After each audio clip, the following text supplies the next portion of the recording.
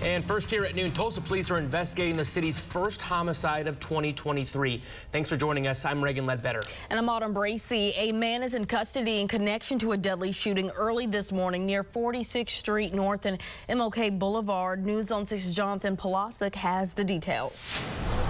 Well, an officer that we spoke to on scene says that it's unfortunate that Tulsa has already had its first homicide this early in the new year. Now, this all started after officers were called to a house around 1 o'clock this morning near West 46th Street North and North Boulder for a shots fired call. Officers described the scene as chaotic and say they found the victim with gunshot wounds and immediately started helping them until EMSA arrived. Now, police say that officers then started searching the area and found the suspect responsible for the shooting and took him into custody. Police confirmed the suspect and the victim knew each other, and police say that they spoke to several witnesses who saw or heard the shooting. They are interviewing those people now as part of TPD's investigation. Now, Tulsa Police say that the suspect was also injured in the shooting and was taken to a hospital to get checked out.